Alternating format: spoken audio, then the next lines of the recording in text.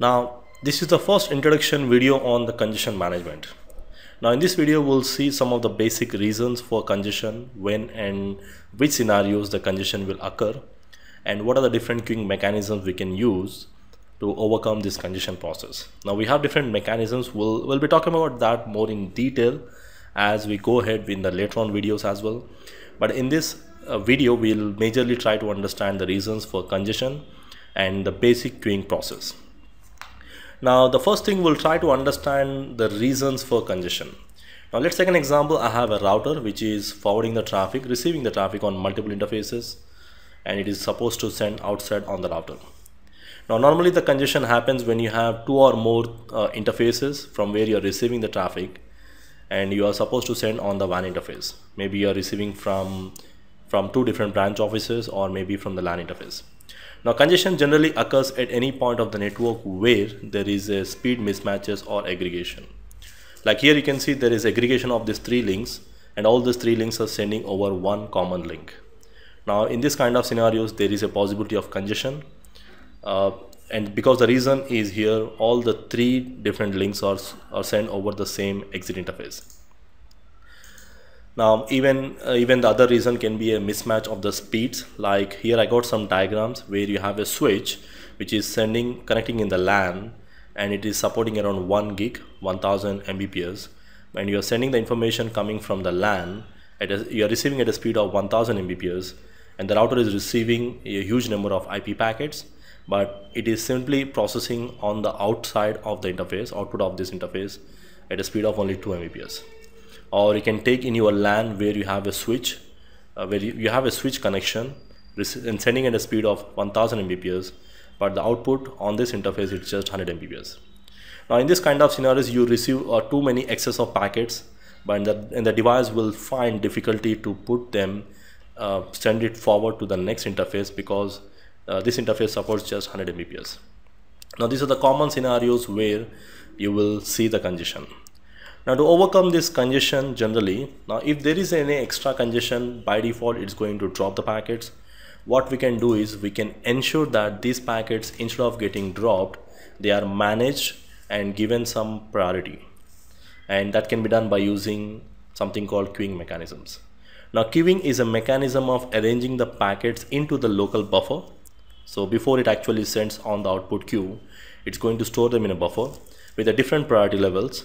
Like we can place some packets which are very high priority as a voice or video traffic, which is considered as a high priority traffic, and we can arrange the packets in a medium priority, normal and low priority traffics, and we can ensure that this high priority traffic packets are sent first before it sends any other priority traffic, and then the next importance to be given to the medium priority traffic, and then to the normal, and then to the low.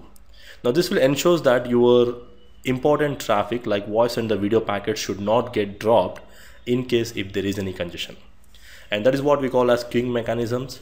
Now, we are going to manage the way the packets has to go on the output queue before it actually sends on the output interface. We are managing and giving some different levels of priority and reservations for each and every type of bandwidth, and that is what we call as queuing here. So we'll be talking about different queuing mechanisms we use in this section much more in detail.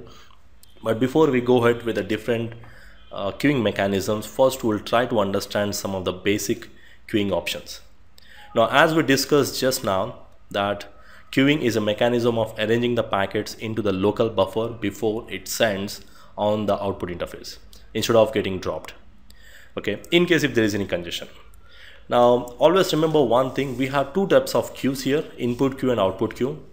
Input queue means it's arranging all the receiving packets in the local input buffer before it sends to the router processing, and the output queue is something like it is going to store in a buffer, output buffer, before it sends on the output interface.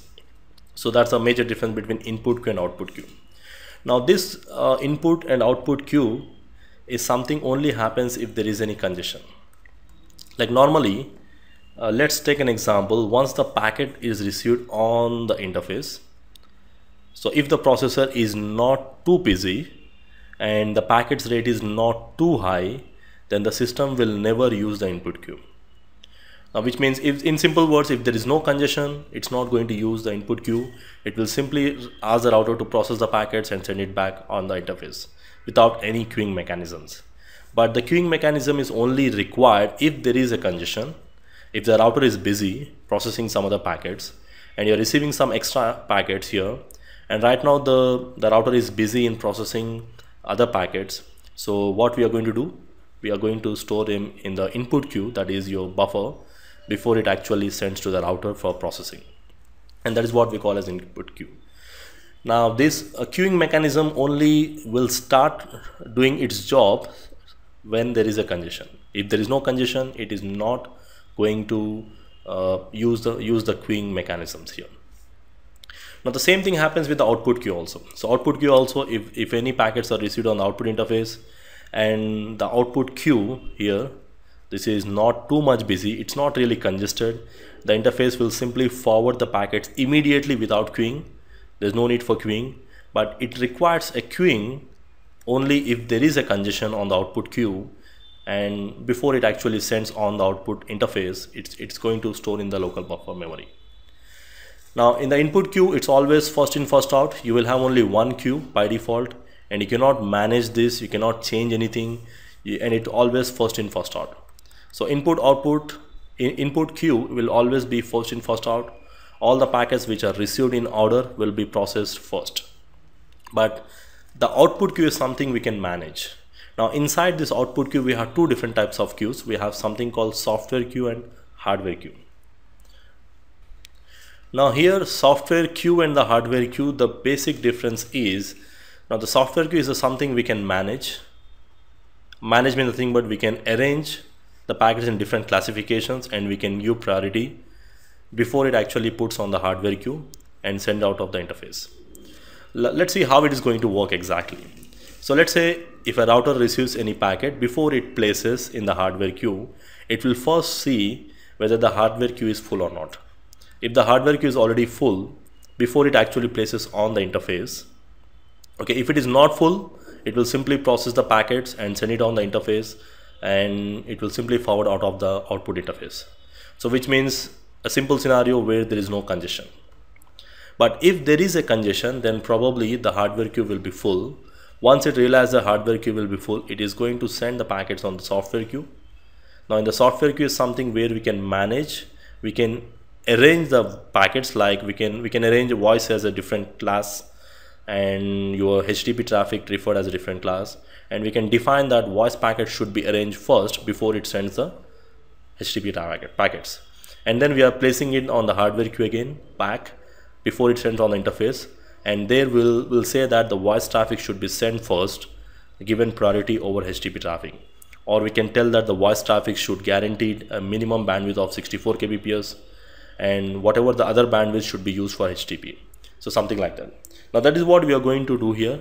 Now those are all different queuing mechanisms which we are going to use to manage before your packets are sent outside on the interface.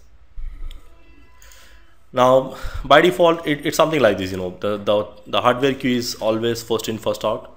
We cannot do anything on the hardware queue, but the software queuing is something can be selected, can be configured depending upon the platforms and the Cisco IOS versions. Now in simple way, software queuing mechanism is something where we can arrange the different types of traffics in different queues, and we can send them in order wise, and we can give priority for one specific traffic. Now by default, if you want to verify this input and output queues, we can always use a command called show interface f0 by 0. Now I'll see the maximum input queue packets it is going to allow, and the output queue package is going to allow. Now if you want to change these parameters, we can even change these parameters. It all depends upon the different platforms again. Now that again varies based on and once you change these parameters, you can see it changes here. Now you can always verify these input queue, output queue parameters by using show interface commands.